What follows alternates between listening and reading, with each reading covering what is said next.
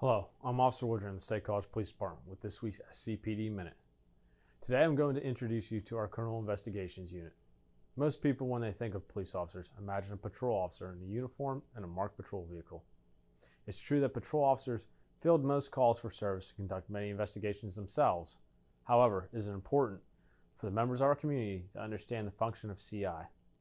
These officers specialize in criminal investigation techniques and conduct thorough follow-up to cases that demand more attention. They are also tasked with responding to the scenes of serious incidents where time and crime scene processing is of the essence. Members of the community served by SCPD are fortunate to have these professionals working for them with state-of-the-art tools to help conduct investigations. SCPD houses rooms and equipment specifically for packaging, processing, and storing evidence, as well as a room dedicated to cell phone and computer forensics. It is important to understand that thorough and detailed investigations take time. It can be hard to wait for results of an investigation, especially if you are the victim.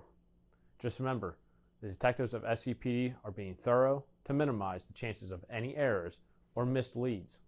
Although you may not see them as often as patrol officers, they are still here for you, the community, and just one call away.